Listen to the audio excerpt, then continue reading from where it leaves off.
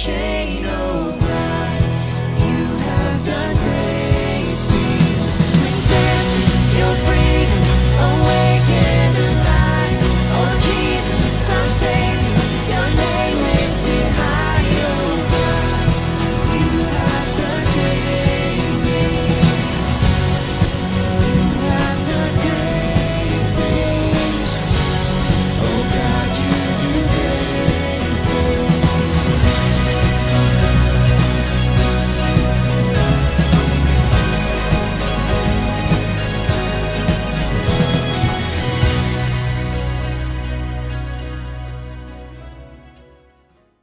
Hey there, TCC. Happy New Year. We're so glad that you tuned in to our online service. My name is Ty Davis, and I'm on staff here at Tulare Community Church.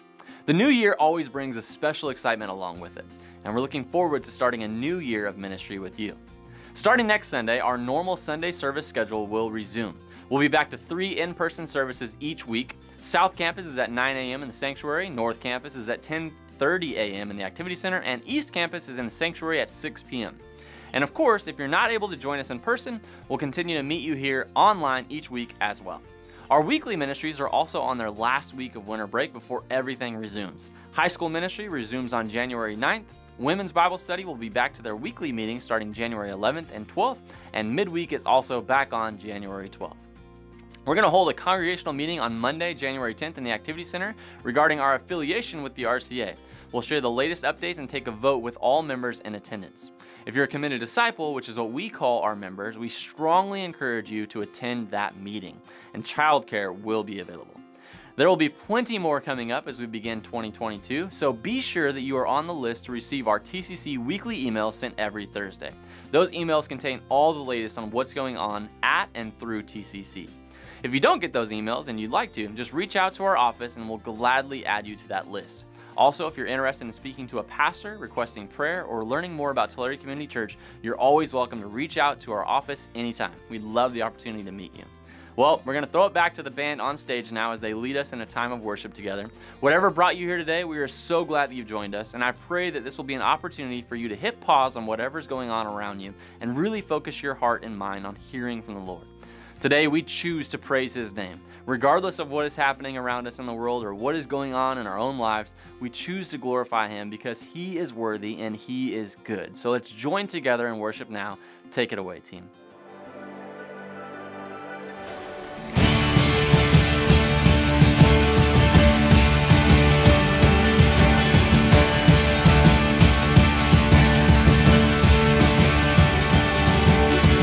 When all I see is the battle, you see my victory.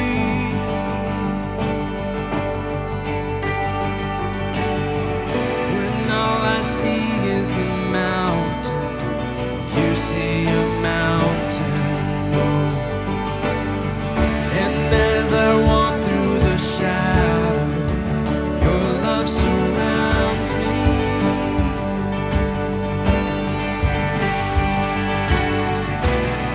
There's nothing to fear now, for I am safe with you.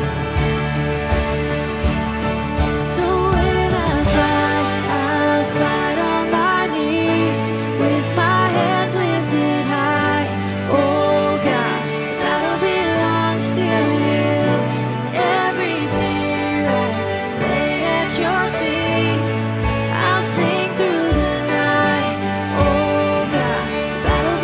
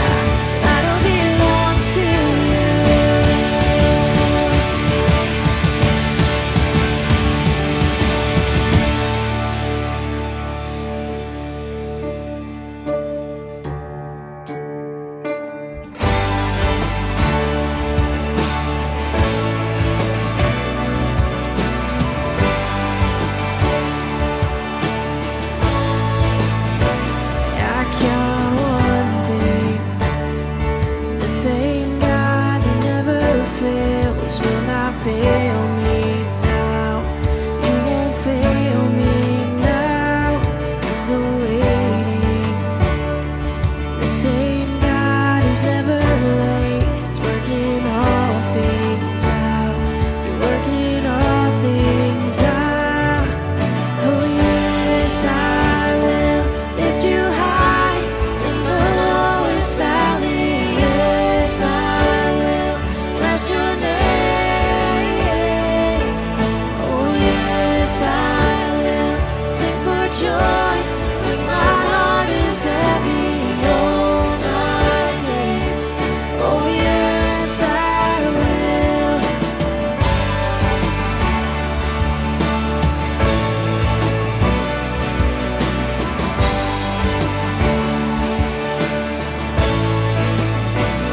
I count on one thing, the same God that never fails will not fail me now. You won't fail me now. In the waiting, the same God who's never late is working all things out. You're working all things out. Oh yes, I will lift you high in the lowest valley. Yes, I will bless your name. Oh yes, I will sing for joy when my heart is heavy all my days. Oh yes, I will for all my days. Oh yes, I will. I choose to praise, to glorify, glorify the name of our names. Nothing can stand against it. I choose to praise, to glorify, glorify the name of our names. Nothing can stand against it. I choose to praise, to glorify, glorify the name of our names. And nothing can stand against it. I choose to praise, to glorify, glorify the name of our names. And nothing can stand against. Oh yes, I will lift you high in the lowest valley. Yes, I will bless your name. Oh yes, I will sing for joy when my heart is heavy all my days. Oh yes, I will for all my days. Oh yes, I will for all my days. Yes, I will.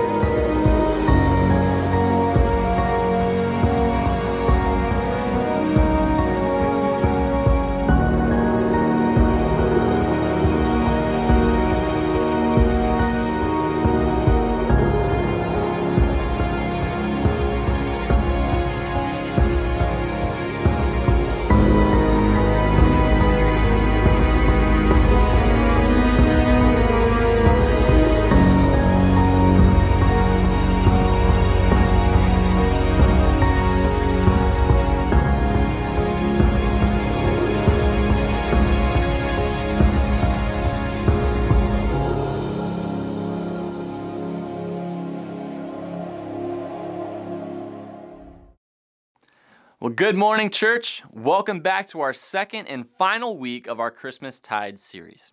Coming out of Advent season, Christmastide asks us, well, now what?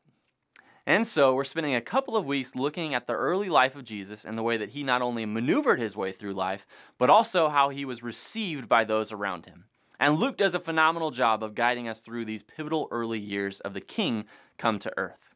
Let's take a look at our scripture today, Luke chapter 2, verses 41 through 52. Every year, Jesus' parents went to Jerusalem for the Passover festival. When Jesus was 12 years old, they attended the festival as usual. After the celebration was over, they started home to Nazareth, but Jesus stayed behind in Jerusalem. His parents didn't miss him at first because they assumed he was among the other travelers. But when he didn't show up that evening, they started looking for him among their relatives and friends. When they couldn't find him, they went back to Jerusalem to search for him there. 3 days later, they finally discovered him in the temple, sitting among the religious teachers, listening to them and asking questions. All who heard him were amazed at his understanding and his answers. His parents didn't know what to think. "Son," his mother said to him, "why have you done this to us? Your father and I have been frantic, searching for you everywhere." "But why did you need to search?" he asked. "Didn't you know that I must be in my father's house?" But they didn't understand what he meant. Then he returned to Nazareth with them and was obedient to them, and his mother stored all these things in her heart. Jesus grew in wisdom and in stature and in favor with God and all the people. This is the word of the Lord. Grace be to God. Out of the 4 Gospels, Luke is the only writer to include so much of the early life of Jesus, and even then, it's not a whole lot. He records the infancy of Jesus that we've been covering the past few weeks leading up to Christmas, and then there's a gap in time until he's 12 years old. We get this story, and then there's another gap in time from 12 years old to when Jesus was about 30 years old. So while we may want more stories from the life of young Jesus, it's important to focus on what Luke was hoping to pass on to us in his writings. And that is that Jesus had a normal childhood. He was fully man. And we'll talk a little bit more about the idea of incarnation and what it means to this story later. But as the question pops in our head, why aren't there more stories from Jesus' childhood?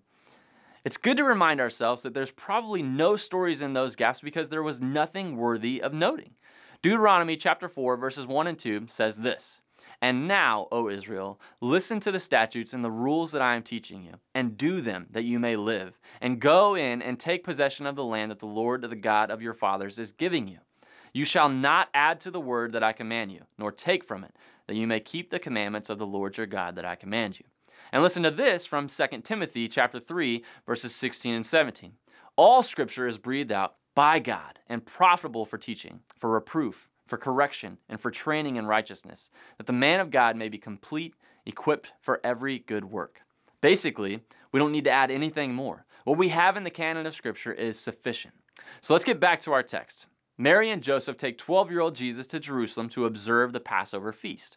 Now, this was a big deal. Jerusalem normally had a population of about 25,000 people, but at Passover, the city swelled up to 100,000 people. The city boomed with excitement, and it was an important celebration. And it was normal to bring your 12-year-old with you, since at age 13, Jewish boys would have their bar mitzvah, where they officially became a man.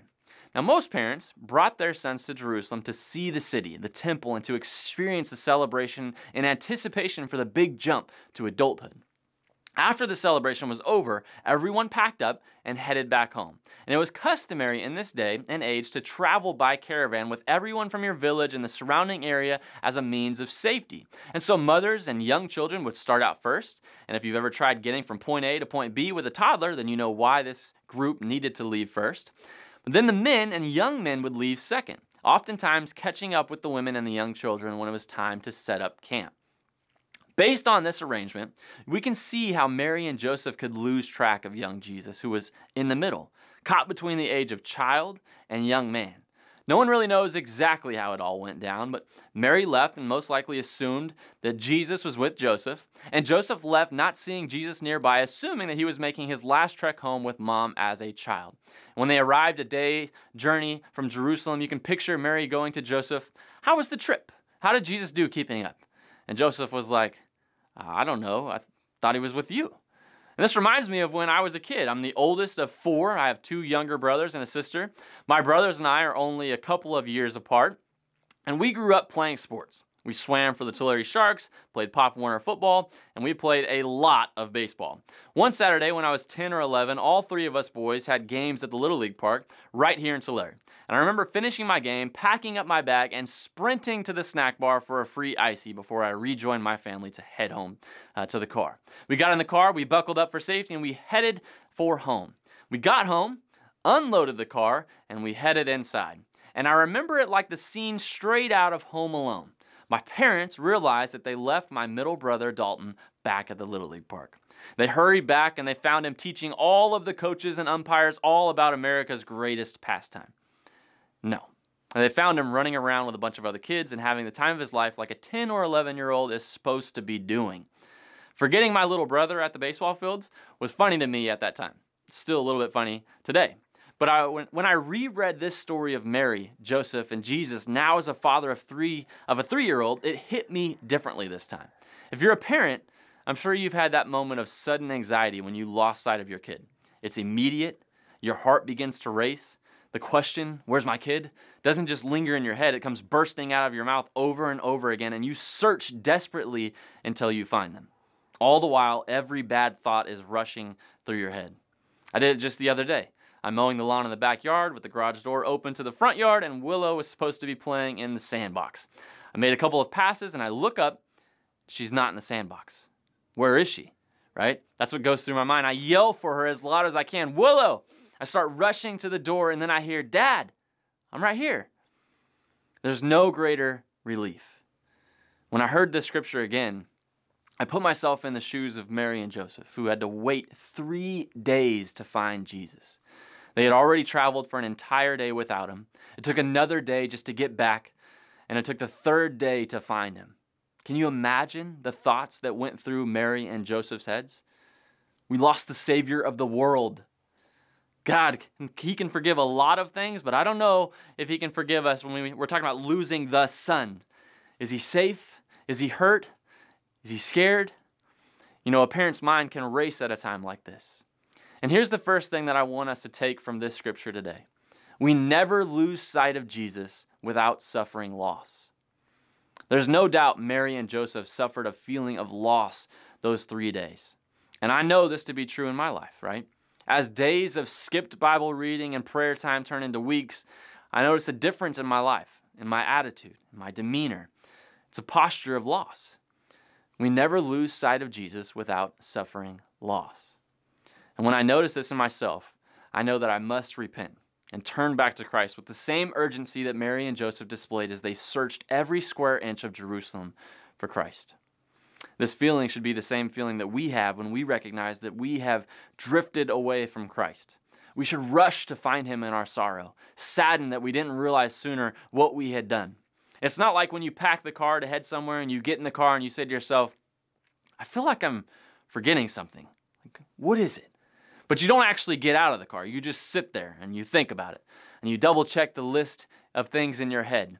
And then you say, I can't think of anything. I guess I'll find out when I get there. See, this is different.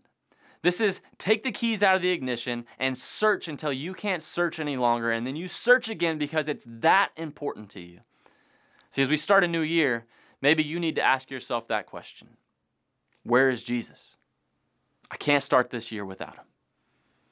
Well, when Mary and Joseph do find Jesus, they don't find Jesus in the market. He's not with the rest of the kids playing in the street. No, he's found in the temple. And this is fascinating because finding Jesus in the temple marks a pivotal moment in the life of Jesus. Jesus was assuming his rightful place among the adults in the temple. He was no longer confined to the women's court in the temple. He was stepping into adulthood with all of the responsibilities assumed by men at that day. And with these responsibilities came great privileges. Jesus was now able to have dialogue and ask questions of some of the best and brightest theologians of his time. And you have to remember, it's Passover time. So all of the greatest teachers and rabbis all gathered in the same place. And this is what they did when the festival was over. They gathered together and they talked shop, which to them was deep theological ideas and the meaning of the scriptures. And not only was this 12-year-old Jesus able to listen and keep up, he asked big questions that Scripture says caused all who heard him to be amazed at his understanding and his answers. So where did 12-year-old Jesus get this wisdom? See, this is a question that came to my mind, and I'm sure it's come to yours as well as you've listened to the scripture. And my first thought was, well, he's God incarnate. And if God is omniscient, all-knowing, then so is Christ, right? But Jesus was both fully God and fully man. That's what we believe as Christians. But that's not always what Christians believed. You see, in fact, it wasn't decided until 451 AD when the church was faced with several inadequate views on the person of Christ. The two competing views in the early church were Nestorianism, which was the idea that there were two separate persons in Christ, a human person and a divine person. And this is obviously different than what the Bible says about Jesus being one person. But then there was Monophysitism, which is the idea that Christ had one nature only. And this view denied that the human nature and the divine nature in Christ remained fully human and fully divine. But rather, the human nature of Christ was taken up and absorbed by the divine nature of Christ so that both were changed into a third kind of blended nature. Wayne Grudem put it this way: think of a drop of ink being put into a glass of water. The resulting mixture is neither ink nor is it pure water. It's a new substance. Neither of these ideas are biblical, and neither of them stood up to the theological testing. So if we start with his humanity, then we see that Jesus had human weaknesses and limitations just like us. He got hungry. He got thirsty. He grew physically weak. And at the end of Jesus' life on earth, we know what happened to his body on the cross. His human body ceased to have life in it, and it ceased to function, just like ours does when we die. Luke even tells us in our passage today that Jesus increased in wisdom. So like us, he matured in his mental abilities as he grew older. And we know that his mental ability had limitations. Listen to what he says in Mark chapter 13, verses 30 through 32. Truly I say to you, this generation will not pass away until all these things take place. Heaven and earth will pass away, but my words will not pass away. But concerning that day or that hour, no one knows, not even the angels in heaven, nor the Son, but only the Father. Okay, so Jesus was fully man with a fully human brain. But how does 12-year-old Jesus know more than the teachers of his day? How can the scholars of this time be so amazed by a 12-year-old? R.C. Sproul, one of my favorite Bible teachers, put it this way, and I'm summarizing a bit. The Bible teaches us that Jesus was sinless. So while he was fully man, he did not have to deal with the ramifications of sin. Jesus was able to live out the law perfectly.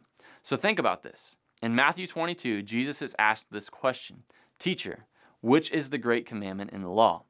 And he said to him, "You shall love the Lord your God with all your heart and with all your soul and with all your mind. This is the great and first commandment."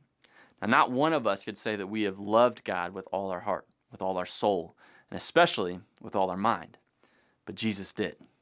See, he loved God with all his mind, his entire life leading up to this moment where he would share everything he had learned about the law, and that's what set him apart.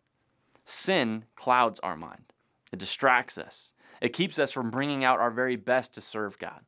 But there was one who knew no sin and yet became sin so that we could be made right with God again. The end of our scripture today has to do with the exchange between Mary and young Jesus in the temple. And our scripture says, "Son," his mother said to him, "why have you done this to us? Your father and I have been frantic, searching for you everywhere." "Why did you need to search?" he asked. "Didn't you know that I must be in my Father's house?" See, Jesus' answer to his mother here is critically important, and not just because they are the first words recorded of Jesus. A 12-year-old boy answers his mother, "Didn't you know I must be in my Father's house?" In other words, didn't you know I must be about my Father's business? Notice Jesus didn't say, "I should be about my Father's business," or "I ought to be about my Father's business," but instead he uses the word must. When the word must is used, we're getting closer to the heart of life. Jesus demonstrated that here. He was making it known that there was a divine plan for him, a mission that he was called to do with his time on earth, and he knew that he was called to do, and he knew what he was called to do with his life. A 12-year-old who knows the purpose of his existence, wow. At 12 years old, I couldn't tell you what the purpose of my life was if it depended on it, right?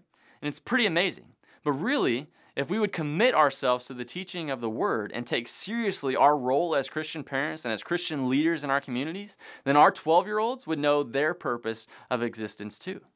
If you don't know your purpose, then let me share it with you now. The Westminster Catechism, written in the 1600s for the Christians in Scotland and Britain, sums up the Bible's teaching on the meaning of life perfectly. It says, man's chief end is to glorify God and to enjoy God forever. So Jesus had his mission at 12 years old, and while his parents may not have understood it all yet, he did. The scripture says, but they didn't understand what he meant. And then he returned to Nazareth with them and was obedient to them. And his mother stored all these things in her heart. And Jesus grew in wisdom and in stature and in favor with God and all the people. And so 12-year-old Jesus would return to Nazareth with his parents, and at no time does the knowledge of who he was make Jesus too proud to submit himself to his parents. He matures in his young adulthood. He fulfills the responsibilities expected of the eldest son at the time. And then at some point, Joseph disappears from the scene, and Jesus became the man of the family. And we know from Scripture that he worked his trade as a carpenter. He supported his family. He loved his God, and he proved himself completely faithful in 1,000 small ways before he formally entered his appointed ministry. So this morning, I challenge you again to put yourself in Mary and Joseph's shoes and answer this question. Am I missing something? Where's Jesus? Paul says in Galatians chapter 2, verse 20, I have been crucified with Christ. It is no longer I who live, but Christ who lives in me. And the life I now live in the flesh, I live by faith in the Son of God who loved me and gave himself for me. As believers in Christ, we are to keep Christ in our hearts, mindful of his presence and his leading in our lives. May Christ be magnified in our hearts today. Let's worship him.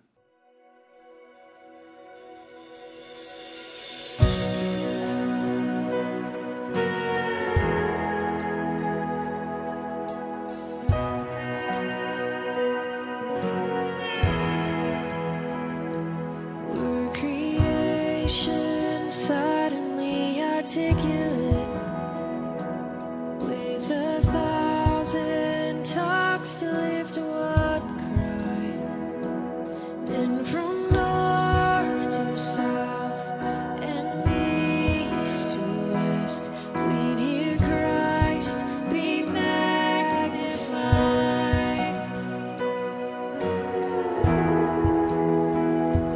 Were the